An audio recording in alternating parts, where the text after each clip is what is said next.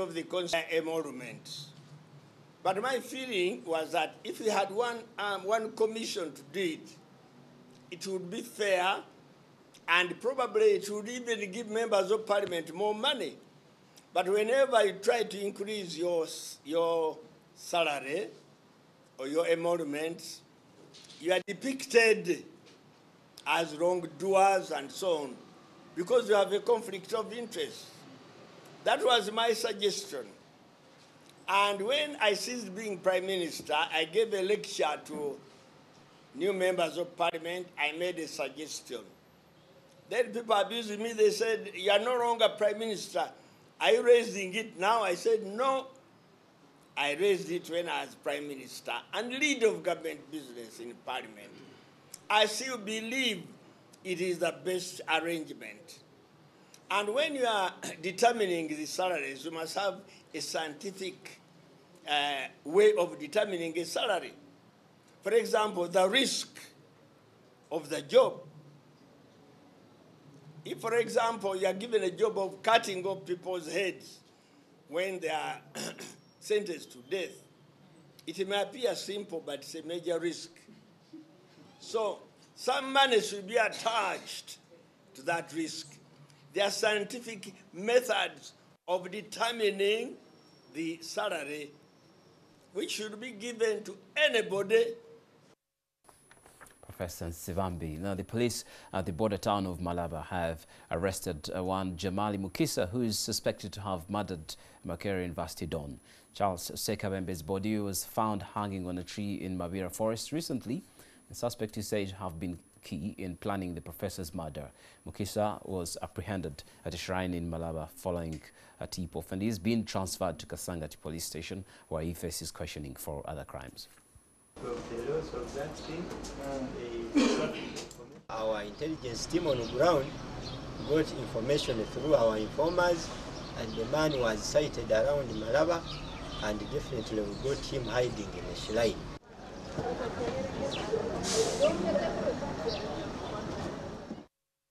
Residents of Tabanzunga in Mutiana district have launched a primary school teacher, a teacher who they suspect was trying to break into a house. The mob justice followed allegations that Patrick Kitio had been caught as he tried to dig his way into one of the houses late in the night. We have a report. Patrick Chitio, a teacher at Sonora's primary school, had his life taken by an angry mob. It is said that Chitio, together with 3 other people, were caught digging their way into one Vincent Kawaga's house.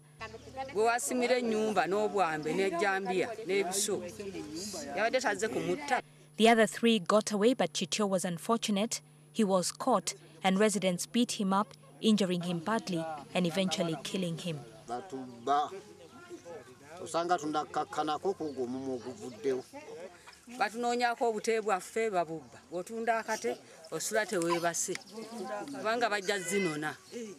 As the trace traced who was involved in the lynching, 2 people, including the owner of the house that is said to have been targeted, were arrested. Chitio's body has been taken to the mortuary as investigations are carried out. The African Union has come under fire for amending a protocol for the African Court of Justice, pronouncing immunity from prosecution for serving heads of state and public officials. According to the former executive director of the World Bank, the African Union helps to perpetuate leaders and regimes that work together with their people. Mfele Ramfele was speaking at the 22nd Joseph Mubiru Memorial Lecture yesterday.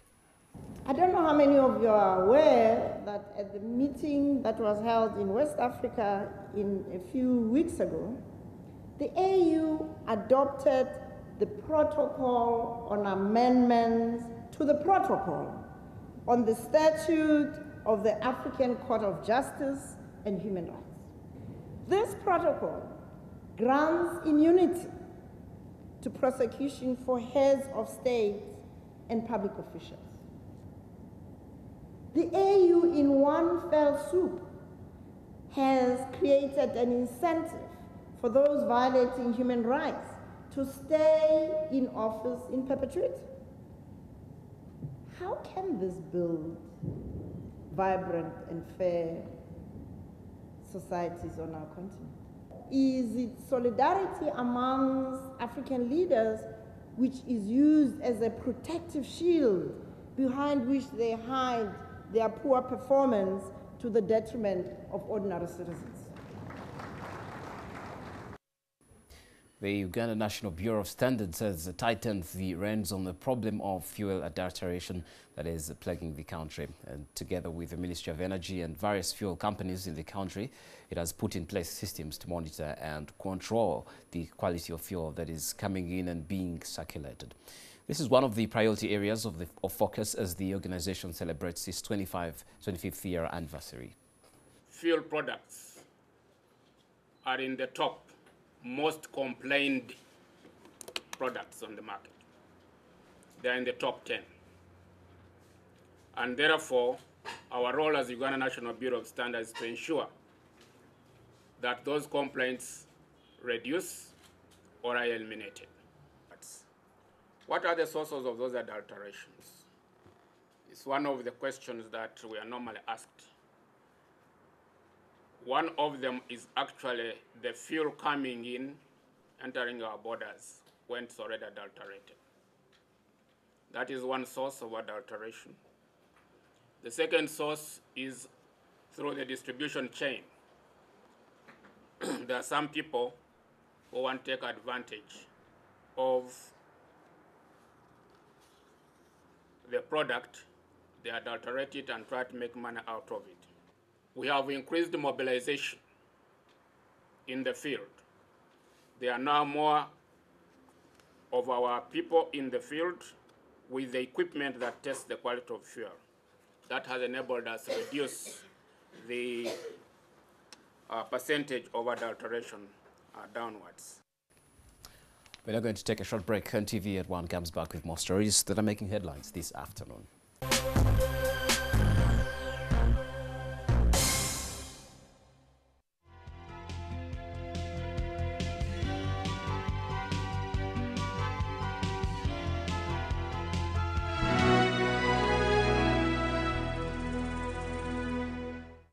Use White Star Laundry Bar Soap with a lemon fragrance and you'll have a fresh, clean day. Be like a star. Use White Star. Don't disturb Daddy. My daddy is a star. White Star Laundry Bar Soap. All day fresh clean. Get ready to be counted. Knowing how many we are makes it easy to plan for all of us. So, answer all questions correctly.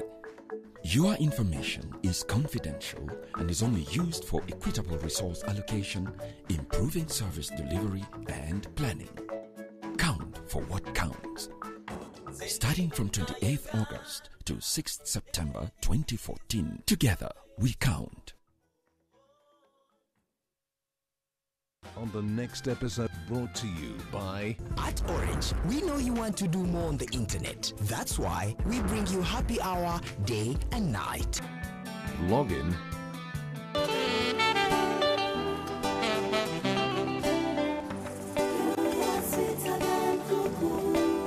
The fashion show at the MTN Arena. She a fashion killer, and I'm a trendy nigga. I said her pistol. And the best of Bebeco.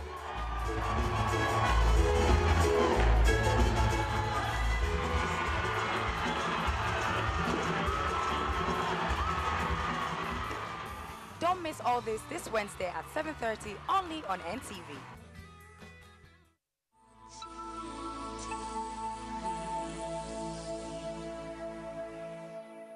You can download movies at the lowest prices another fast from Orange. Dial *133# to buy a data bundle. Happy hour changes with Orange. Today changes with Orange.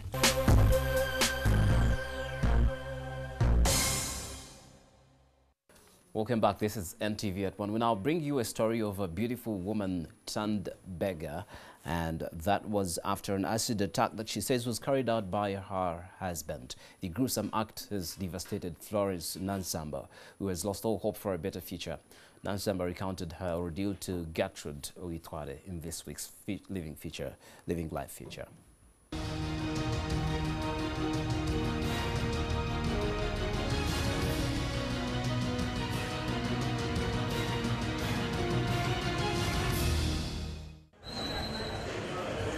Kampala, like many cities around the world, has scores of poor people begging on the streets. You have probably walked past many destitutes without batting an eye, but many pedestrians who walk by Florence Nansamba are moved with sympathy at her side. Florence is a 30-year-old who always sits on the streets with her outstretched hand, seeking alms from passers-by. She is quite unfortunate. Only 6 years ago, she was a healthy woman with perfect sight. Florence was married to a man she loved and had 2 adorable children. But her marriage came to a terrible end after 7 years. She recalls the grief that engulfed her shortly before the breakup.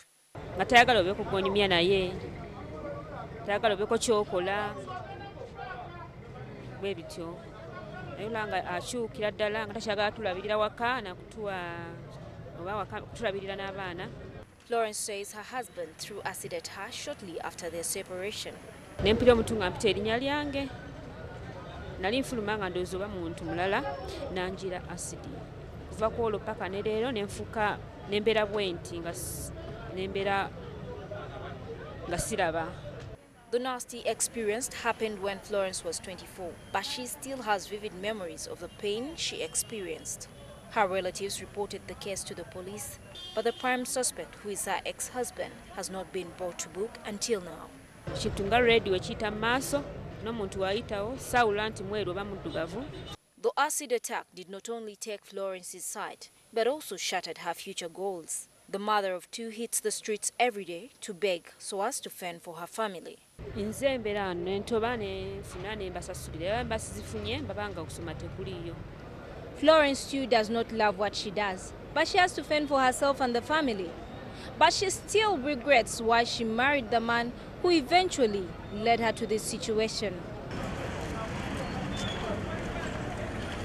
We set off to Florence's home in Zana, which is about 4 miles from the city center. Florence comes from here every morning and only gets help from some good Samaritans on a few occasions. This room is what Florence, her 2 children and a caretaker call home. They rent it at 40,000 shillings per month. By the time of our visit, Florence's 2 sons were at school. This elderly lady, called Agnes Nasuna, has taken care of Florence since the day her husband threw acid at her. Nemujjanjaba okulemba kutanda emyezi ng'etaano nga mujjanjaba ne tukomawo ne ngamba ati kati eri ewala sijja kuddayo lwakuba mu ddwaliro tulina okuddayo mu kiseera sijja kufuna transport twalanga buli lunaku. Nasuna sells foodstuff and uses part of her money to supplement the handouts Florence gets from begging. Oluusi ffe tulwawo okulya tulwokufuna ebintu byonna kaye naye n'agamba nange ati sikyalaba kankoleko byenkolako n'agamba nti muntwale nga mu ttawuni. Often, when she looks back, Florence regrets the conditions that fate has thrown her way. Singa embeera yantukako ng'oba nina wembeera nga sikupangisa sandibadde nnyo n'ennaku nnyingi nnyo ba okweraliikirira n'okutya. Kale kyekisinga ow'ennyumba ayinza okubanja nga tozirina eno abaana bataga fiizi beetaago bingi. Florence now bases her hopes for a better future on people's kindness. Gertrude Tumusime Uitkware, NTV.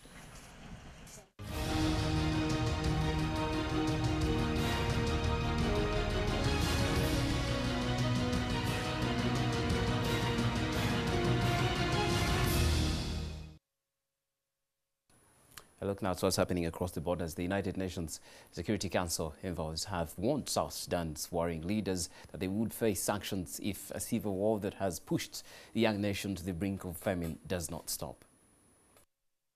Representatives of the 15-member council who are in the capital Juba on a 2-day mission were also due to meet Rebel Chief Riek Machar. EU Special Representative to the Horn of Africa, Alex Rondos, also expressed concern that both sides in South Sudan continue spending their money on arms and fighting for power, while South Sudanese citizens are beginning to starve to death. He said there was no justification for this humanitarian disaster. Thousands of people have been killed and more than 1.5 million have fled almost 8 months of carnage sparked by a power struggle between Kill and his sacked deputy Machar, with battles between government troops, mutinous soldiers and ragtag militia forces divided by tribe. The United Nations has said the South Sudan food crisis is the worst in the world, with aid workers warning of famine within weeks if conflict continues.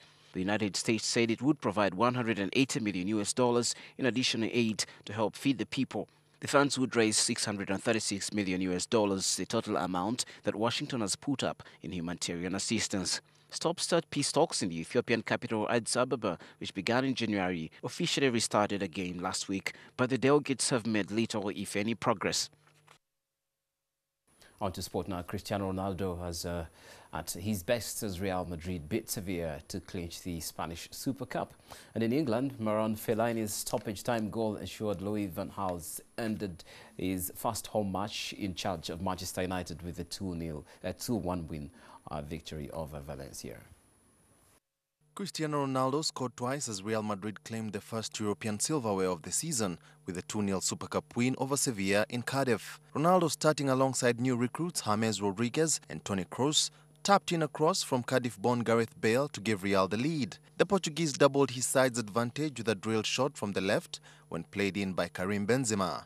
And it sounded an ominous warning to those sides hoping to halt Real this season, both domestically and in European competition. It is the first of 6 trophies Real are hoping to win this season.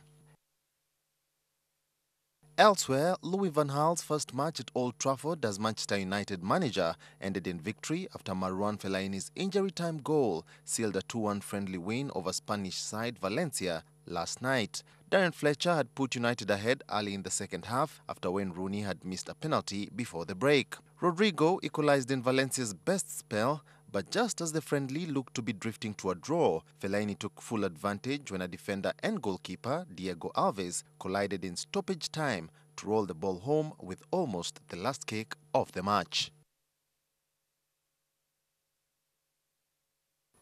That's it in sports, and we're now going to switch over, and that's it on Ntv at One, by the way, but we're going to switch you over now to Studio B, where our experts are going to take us through what's happening in the rest of the sports world. And Rwanda's Football Federation has written to CAF, the Confederation of African Football, over concerns about Ebola in Nigeria, as Rwanda is supposed to play Nigeria in AFCON. And our experts, Ismail Dakawa Chigongo, David Romansi and team will be giving you the latest on that. Have a good afternoon.